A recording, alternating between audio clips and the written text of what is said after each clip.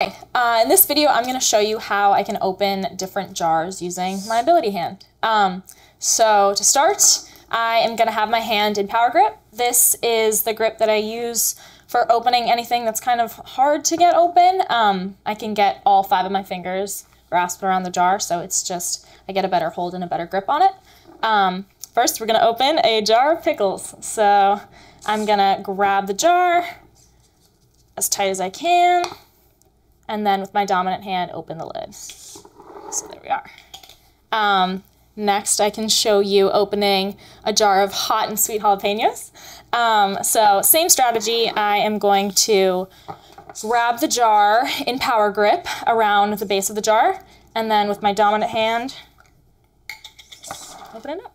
So there you are.